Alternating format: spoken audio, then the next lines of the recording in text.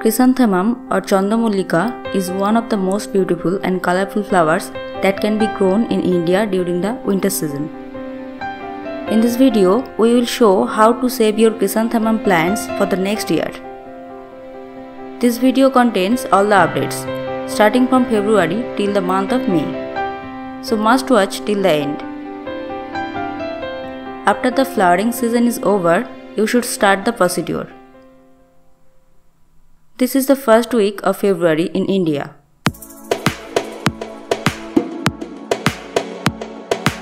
The flowers are almost dried.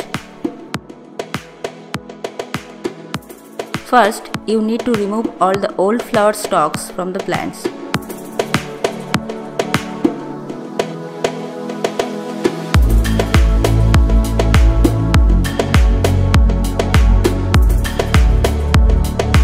After flowering, the plants become weak.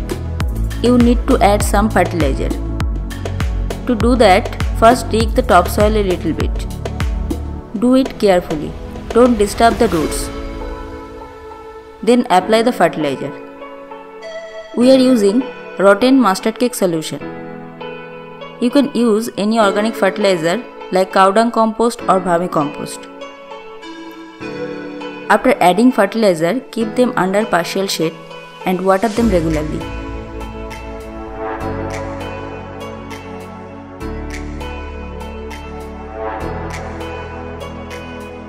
This is after 13 days. All the plants are full of new branches.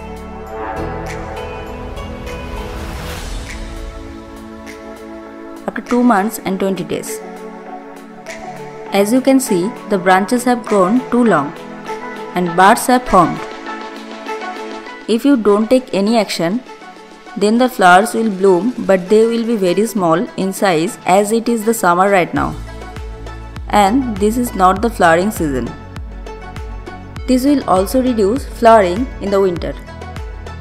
So we need to cut the branches again.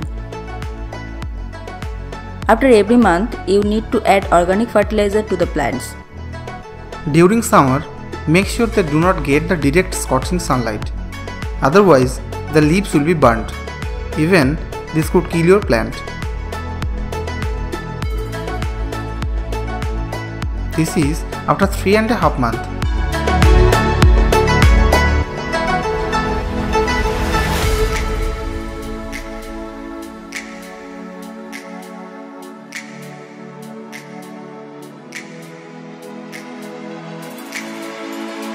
See, there are many branches. They also look very healthy. We can form a large number of baby plants from these mother plants. In another video, we will show how to grow chrysanthemum from the cuttings. So must watch that video. If you like the video, then share it and subscribe our channel for more videos. Thank you for watching till the end.